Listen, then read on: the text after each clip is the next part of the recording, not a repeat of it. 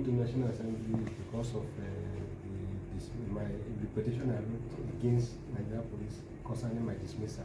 Okay. I wrote to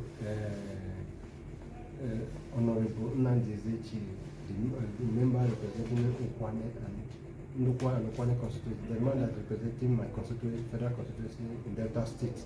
My case was dismissal, victimization, false accusation, and unlawful dismissal without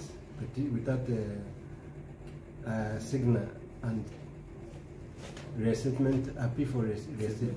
Okay. No, they did not give me a chance to write appeal for reinstatement. What happened is that after the intervention of the Honorable Nnamdi Ezechi, the House of Representative Committee on Public Petitions called me on 29th of January to come to House of Assembly on 13th of February to defend the petition. On the ground, I was the rule that I should be reinstated and pay money. You were represented from police.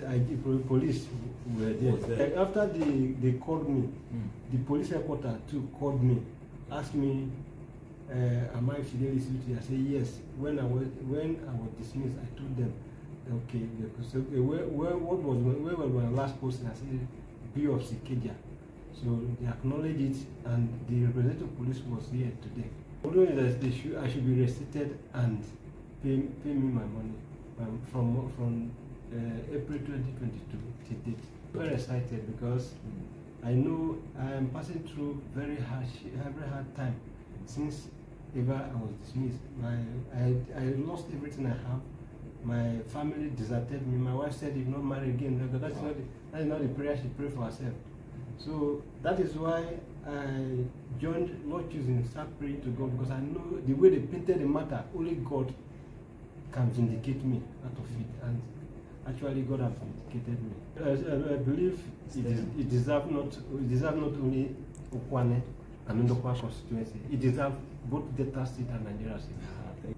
Yeah, I'm dedicating this my statement to Almighty God and the Honorable Nnamdi Ezechi. I advise to them that they should trace their route back to their constituency. If they don't have anybody, to fight for them in the force, they should go back to their roots, back to their federal constituency.